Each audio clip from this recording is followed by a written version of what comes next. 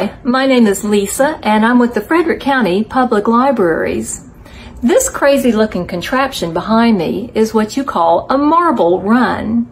A marble run is like a slide or maybe even a roller coaster, except for marbles.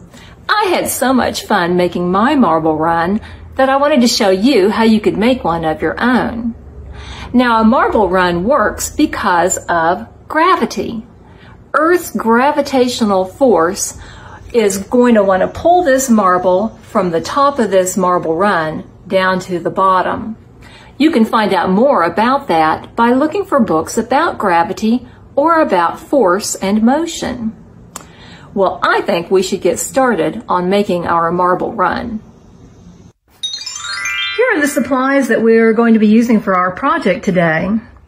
Of course, we're going to need a board. This is just an old piece of scrappy cardboard that I was able to scrounge. You might be able to get someone to help you cut a piece from an old box that nobody needs anymore.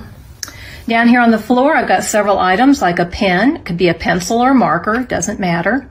Some scissors, a ruler, a cup. Now this cup is going to catch the marble at the end of the run, so it needs to be non-breakable. It doesn't have to look just like this one, but just make sure it's non-breakable. Some marbles, of course. You really only need one, but sometimes it's nice to have more than one. I have some tape. You could use regular tape, but I like to use this painter's tape because it's not quite as sticky, and so if I need to move things around, it won't do as much damage to my board.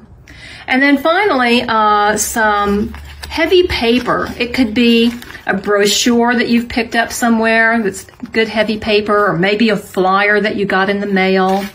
It could be a box from cereal, breakfast cereal, that's what this one is, or maybe some real cardstock paper, but it needs to be the heavy stuff, not just regular paper. Oh, last of all is this item here. It's just a plain old towel. And you don't have to have that, but I like to put a towel underneath of my board. And that way, if a marble flies off, like they often do, it will land on my towel and not roll away so far. Once we have all our materials together, the first step is to make our track pieces. This is what one of the track pieces looks like. It's just the cardstock paper, a rectangle that has been folded in half, and then the marble can go down the channel. They're very easy to make. I'm going to show you very quickly how to do that. So to make a track piece, the way I like to do it is I take my ruler and put it along the bottom edge of the paper.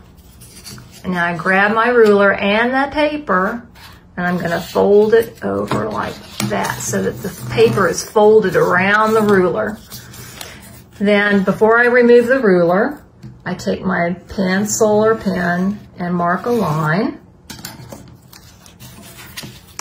And now that I have this line here, I can cut it with my scissors.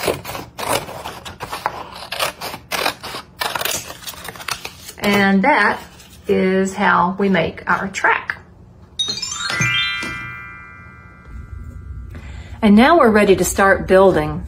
I've made about 10 of these track pieces. I have all my supplies together, and now all I need to do is start taping the track pieces to my board. So I'm going to take my first piece and put a piece of tape on the back of it and just stick it up here on the board. I want it to be angling down a little bit so that my marble will start going down the hill. My second piece, put some tape on it. Should be just a little bit beneath the first piece so that the marble will roll onto it, just like that. And now I need to start going the other direction.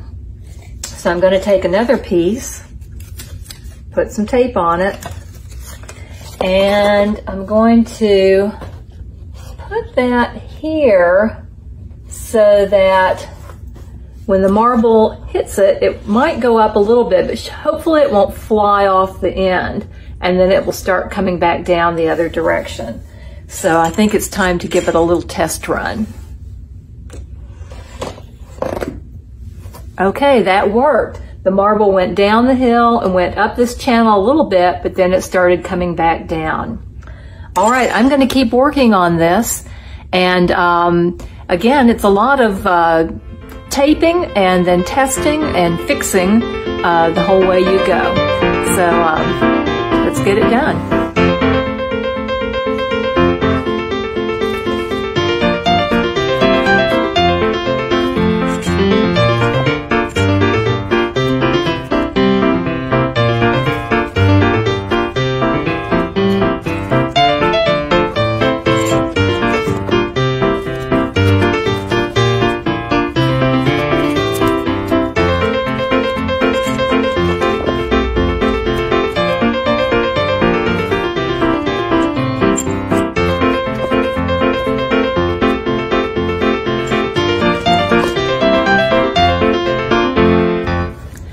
Well, I think it's time to give it one last final test. As you may have noticed, I had to make a lot of changes along the way, but that's part of the fun of it.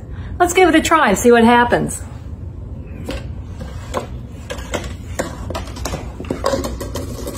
Yay, it worked! Well, I had a lot of fun making this marble run, and I hope you'll get some materials together and make one for yourself. They are really a lot of fun to make, and there are so many ways that you can make yours unique.